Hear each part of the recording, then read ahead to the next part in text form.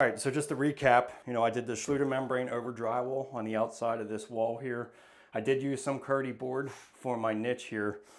And then you set the pan. So you do all the walls first, and then you set your pan. And I always recommend leaving that riser pipe out of your drain and installing it after you get the pan set. It just allows you to be a little bit more accurate with setting that shower pan.